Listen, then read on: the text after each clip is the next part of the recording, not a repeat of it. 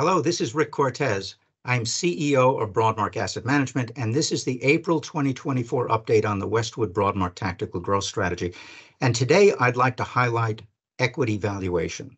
Equity valuation is a long-term fundamental pillar. It's the first pillar of our process.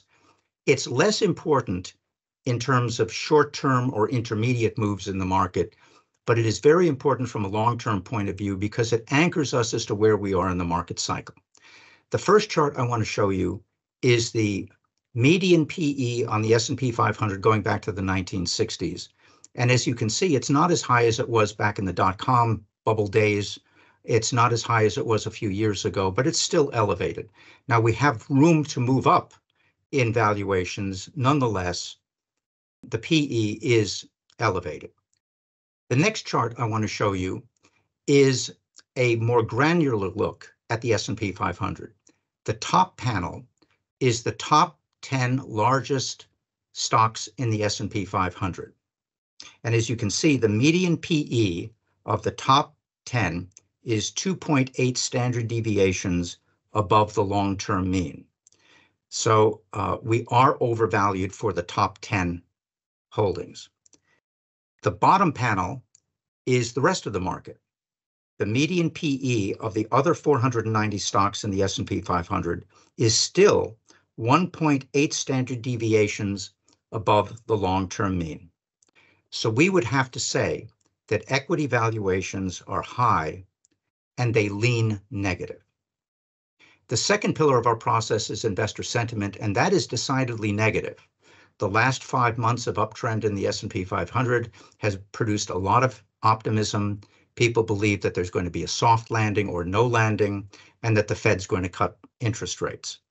That's negative in our work. Number 3 is monetary policy and credit conditions, and here it's neutral until the Fed cuts rates. The big positive has been momentum. We are long the market. We have a long position in the market, largely due to momentum, but we have one eye on the exit, so to speak, because of the fundamentals.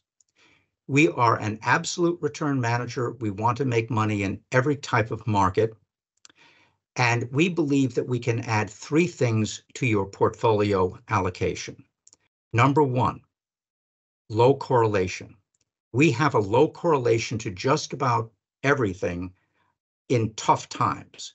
Particularly, we have a low correlation to long-only managers, long-biased managers, and other long-short managers when the market gets rough. Number 2, is we act as a shock absorber. Those of you who know us for many years know that we're very, very quick to protect portfolios if the market gets into trouble, so we can cushion the blow of a declining market. Number 3 is that we have low volatility. The volatility of our portfolio has been about 1/2 that of the S&P 500 over the years. The S&P 500 has been up 5 consecutive months without a decline of more than 2%. Now, that's happened in the past. It might continue, but the odds are that there will be a correction. We don't know whether it'll be 2%, 5%, 10%. This might be a good time to look at your asset allocation and add a tactical component to it to cushion any blow of a correction in the market. So this is Rick Cortez. Thanks very much for joining me. Please join us in May for the next update. Thank you.